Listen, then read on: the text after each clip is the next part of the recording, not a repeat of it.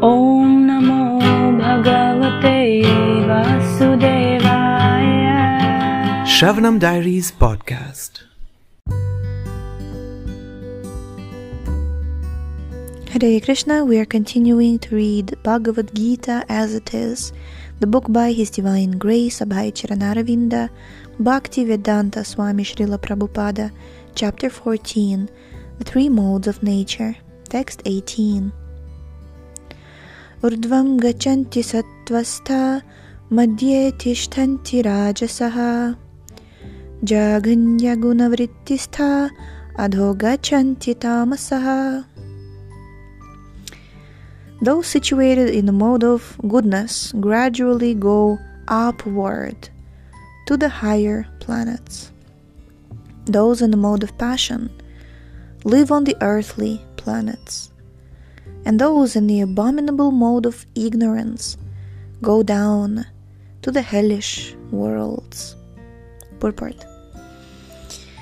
In this verse, the results of actions in the three modes of nature are more explicitly set forth.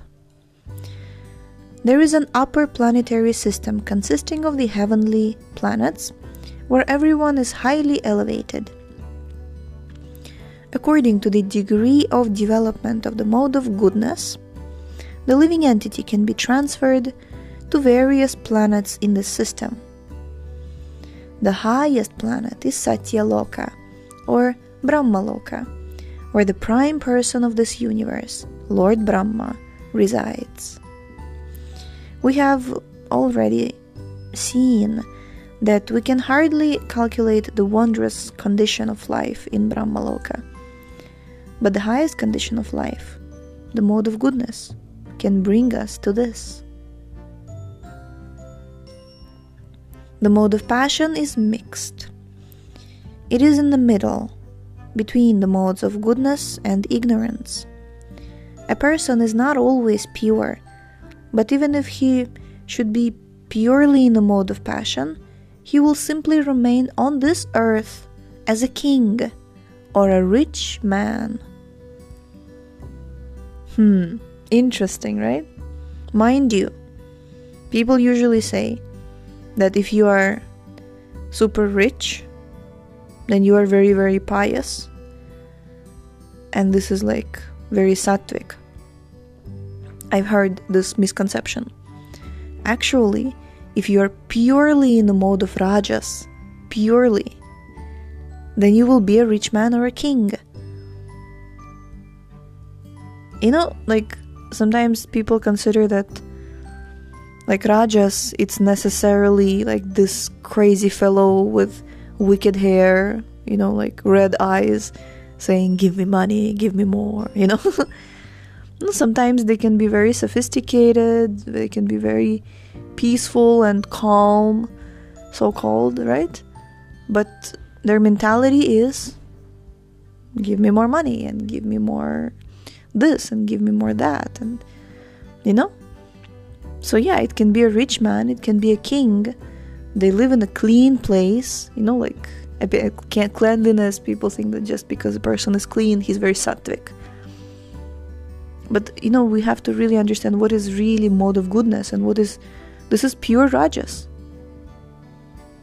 Remain on earth as a rich king or a rich man or a king. And next, Prabhupada writes, but because there are mixtures, one can also go down. People on this earth, in the mode of passion or ignorance, cannot forcibly approach the higher planets by machine. In the mode of passion, there is also the chance of becoming mad in the next life. Or in this life, isn't it? The lowest quality, the mode of ignorance, is described here as abominable. The result of developing ignorance is very, very risky. It is the lowest quality in material nature. Beneath the human level, there are 8 million species of life. Birds, beasts, reptiles, trees, etc. And according to the development of the mode of ignorance, people are brought down to these abominable conditions. The word tamasa is very significant here. Tamasa indicates those who stay continuously in the mode of ignorance without rising to a higher mode. Their future is very dark. There is an opportunity for men in the mode of ignorance and passion to be elevated to the mode of goodness, and that system is called Krishna consciousness. But one who does not take advantage of this opportunity will certainly continue in the lower modes.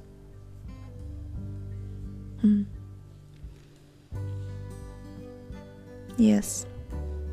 Well, this is a very important point to remember. I mean, again, coming back to identifying the mode of what is the difference between real mode of goodness and pure mode of passion.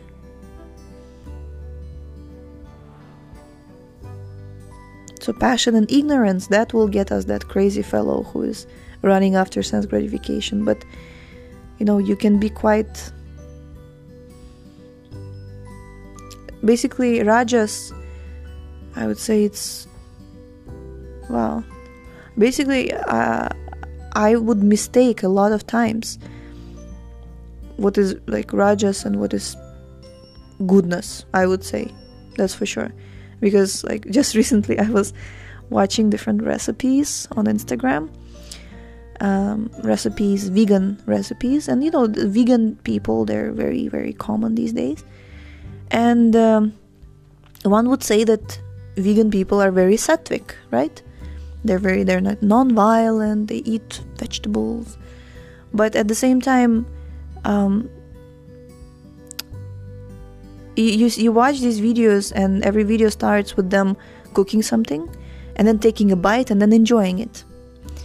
And then today I was reading in 3rd canto of Bhagavatam, Kapila Dev, he was saying that materialistic life means taking care of your tongue, belly and genitals. That's all you care for. So, and that's also Rajas means you remain on earthly planets. Rajas. Yes, you want something to eat, you want some, and it's Rajas. It's just because everything looks clean and the person is not shouting, he looks peaceful, and because the food is vegetables, it doesn't necessarily mean this is all mode of goodness. Because mode of goodness elevates you to higher planets. This is really for me this, I'm just trying to word it out to really make a point, because I used to say that anybody who is pure and pious, mode of goodness, but no, it's not. Mode of passion can be quite polished. Yeah, that's what the conclusion is. Okay, text 19. Nanyam gunebhyah kartaram yada drashtanu pashyati gunebhyascha param veti madbhavam sodhigachati.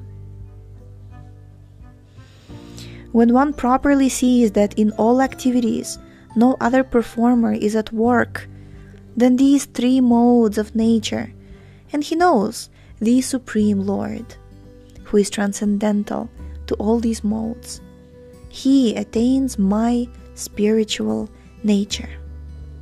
Purport. One can transcend all the activities of the modes of material nature simply by understanding them properly, by learning from the proper souls. The real spiritual master is Krishna, and he is imparting this spiritual knowledge to Arjuna. Similarly, it is from those who are fully in Krishna consciousness that one has to learn this science of activities in terms of the modes of nature. Otherwise, one's life will be misdirected. by the instruction of a bona fide spiritual master. A living entity can know of his spiritual position, his material body, his senses, how he is entrapped, and how he is under the spell of the material modes of nature.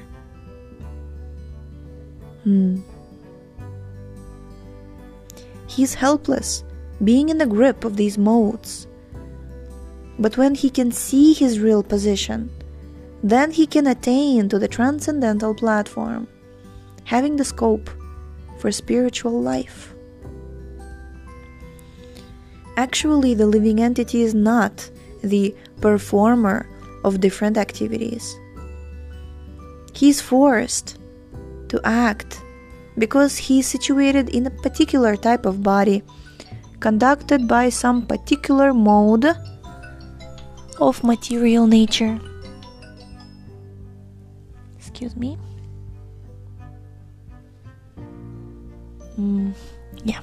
Sorry. He is forced to act because he is situated in a particular type of body, conducted by some particular mode of material nature. Unless one has the help of spiritual authority, he cannot understand in what position he is actually situated. With the association of a bona fide spiritual master, he can see his real position, and by such an understanding, he can become fixed in full Krishna consciousness. A man in Krishna consciousness is not controlled by the spell of the material modes of nature. It has already been stated in the 7th chapter that one who has surrendered to Krishna is relieved from the activities of material nature.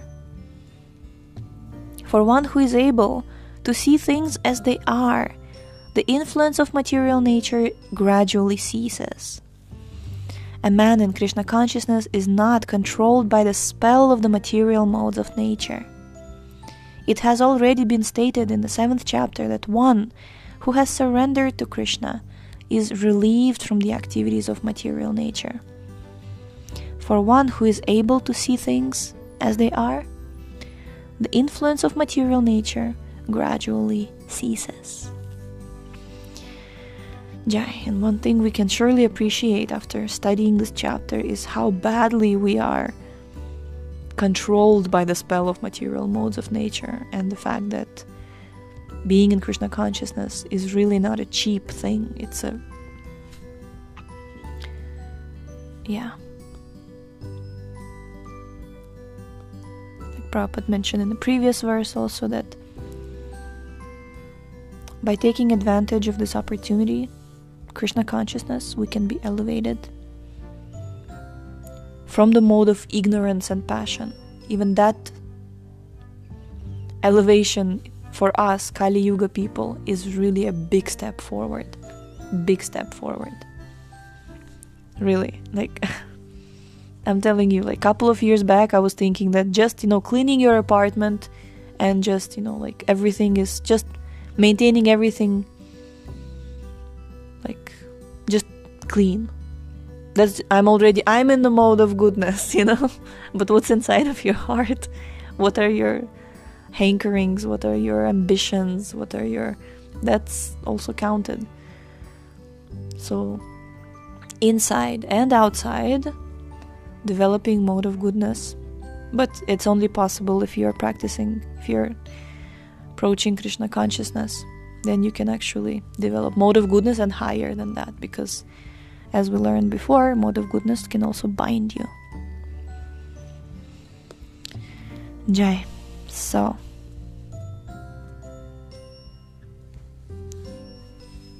the influence of material nature gradually ceases. Jai. Hare Krishna. We'll continue tomorrow. Thank you so much for tuning in today. The book links, previous episodes timeline, and biography of the author can be found on shravanamdiaries.com. The link is in the description, and we shall see you tomorrow. Hare Krishna, Krishna Krishna.